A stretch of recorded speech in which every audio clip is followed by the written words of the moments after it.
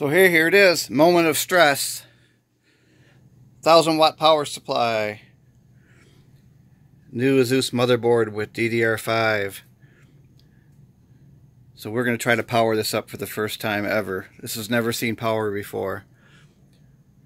We do have motherboard lights, so it's in standby mode, but I've never powered this on. This could have a bad CPU, bad RAM, who knows what. But it's brand new out of the box. Just plugged it all in just for a test. Certainly do not install all this stuff in your case, right?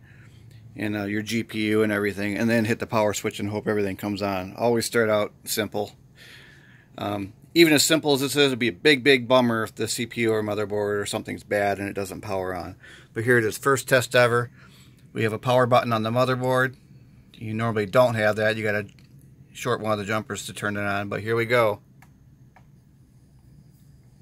We have fan spinning. There's no speaker on this or anything. It's doing its first memory test ever. Power supply fan just spun up real slow. So this is always scary. You don't know if you have a dead board or what. But you know, nothing's happened so far. The light just went out, so maybe. Okay, got a white flash. That's usually a good sign. It's still self-testing or doing something. We still don't have any signs of life on the monitor.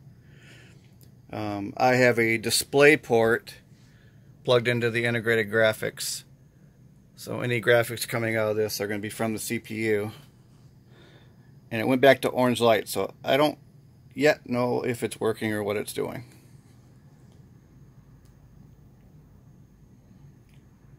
Got a green light on the RAM. You see how long that took to cycle the RAM and test it? And look what we got here. We have a running working system. So, holy crap. Stock speed, 5.5 gigahertz. Anyway, this is pretty insane machine. And it's not even, as you can see, my cooling solution is simple. Just an air cooler. In fact, this takes 2 fans. There's another fan. It's going to be going on there. So it's a kick-ass air cooler. It's not a water cooler, but it's a really good air cooler. And dead quiet when not needed, as you can hear. It's not. I can't even hear any noise coming out of it. Anyway, happy to see it's alive.